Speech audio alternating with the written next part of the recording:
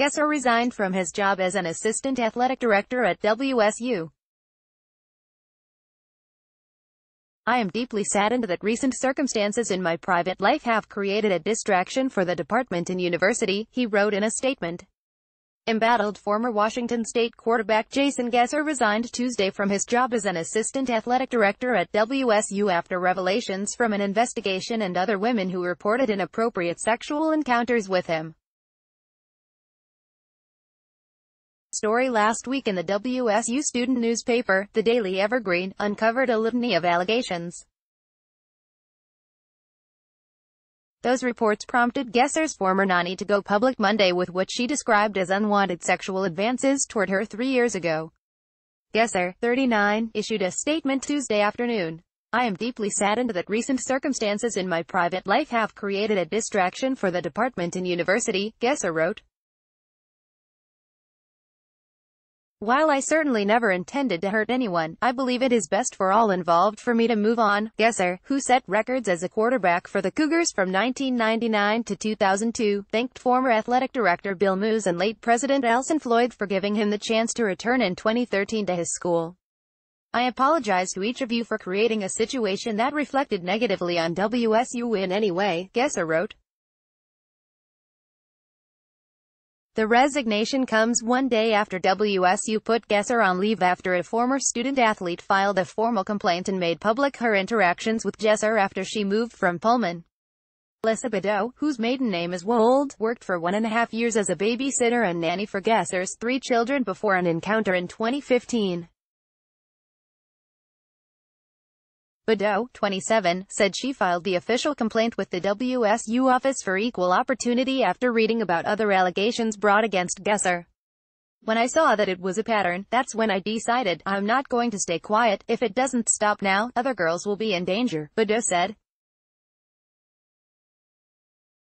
Bedeau said Gesser invited her out for drinks after a fundraiser in Tumwater in June 2015. She said when she was in her car, Gesser made several unwanted advances, grabbed her thigh and tried to kiss her. I'm extremely happy to see that Jason has resigned his position of influence and power at WSU. It's a relief to know that no other young women will be subjected to Mr. Gesser's actions and abuse of power, Bedeau wrote in a statement. I pray he gets the help he needs and that his family can move forward. Without naming Bedeau, it appeared Gesser was referencing her in his statement. To the young woman that I made feel uncomfortable, I respectfully have a different recollection of the situation you've described, he wrote, but acknowledged that I should never have been in the situation in the first place, and I apologize. I truly never meant to cause you harm. Gesser, who is making $84,000 this year, said he remains a proud supporter of WSU and the community. This is a very difficult time for me and my family, he wrote, and I truly appreciate our friends, including the incredible colleagues and alumni I have met through my time at WSU. With this personal matter being made so public, it is taking a toll on my family in this close-knit community. I appreciate your understanding for the impact this has on them. Bedeau also thanked the Coug Nation for showing support for putting her name to the allegation and going public. Staying silent is no longer an option. If my story resonates with you, come forward, she wrote.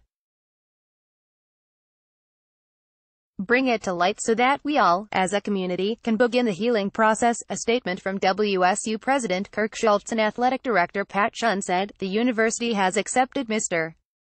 Gesser's resignation effective immediately. We sincerely appreciate the courage it takes for individuals to come forward with concerns of this nature.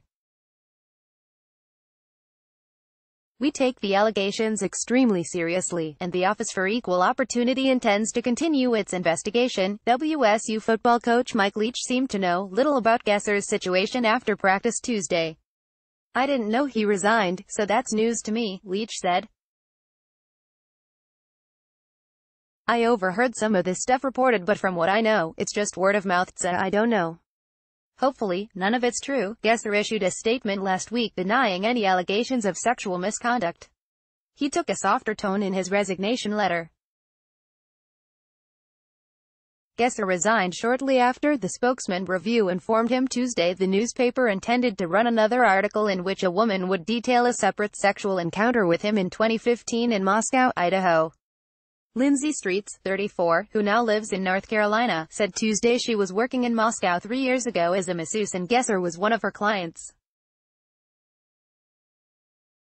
Streets said Gesser called her one day and asked if she could work him into her schedule, which she did. It was towards the end of the massage.